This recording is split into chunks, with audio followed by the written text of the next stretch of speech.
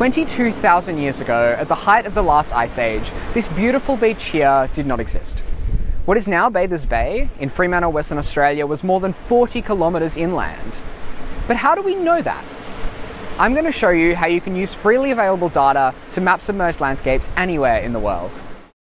To map the extent of land in the past, we need two datasets, a sea level curve and a digital elevation model. To make this simple, we're going to look at the last glacial maximum, when sea levels were lowest, at most about 130 metres below present day. For the digital elevation model, we'll use the GEBCO 2020 gridded bathymetry data, which is a map of the world's seabed.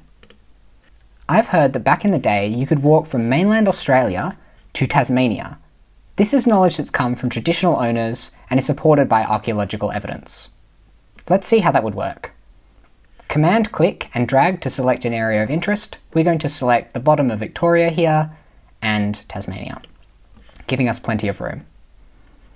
Let's select the gridded geotiff and add that to our downloads.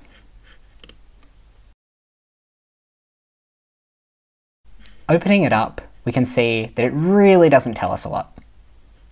This isn't meant for image editors. It's meant to be used in a geographic information system, or GIS. This is how most archaeologists make maps.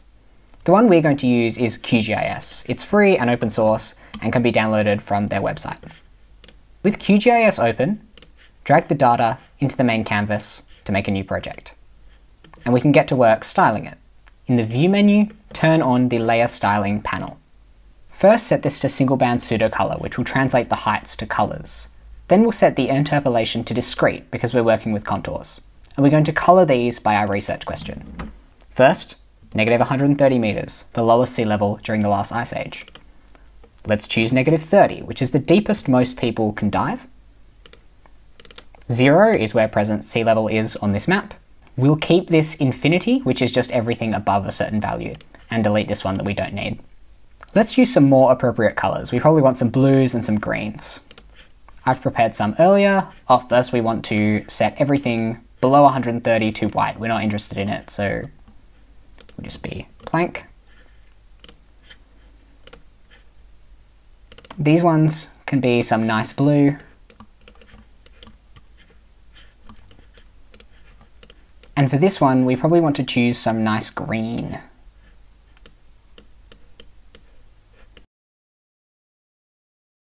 To help with our legend, it's important to label all of these.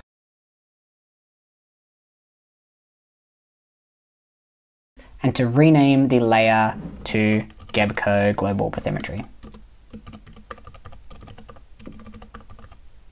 One last thing, you can see this looks a little bit squished. For people who grew up on the internet, most of us are familiar with the projection Google Maps uses. You can search for Google Maps Global Mercator and select that, which looks a little bit more reasonable. To give this map a little bit more context, we might want to add in the population centres. Natural Earth has a whole bunch of data that's really helpful for situations like this.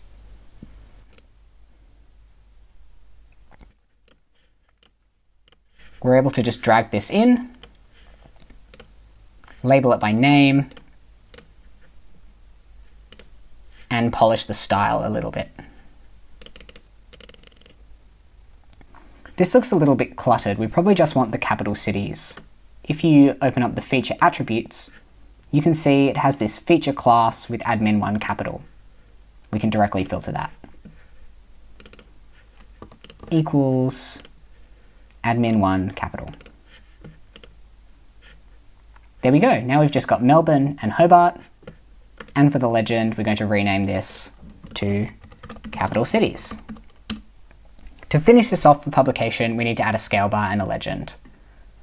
In the project menu, go to New Print Layout.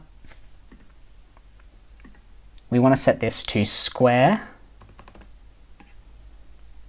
and add in the map.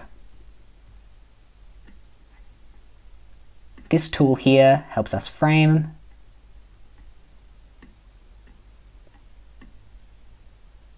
I think that looks nice.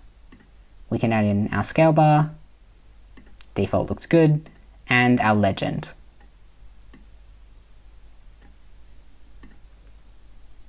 Lastly, we can export that as an image.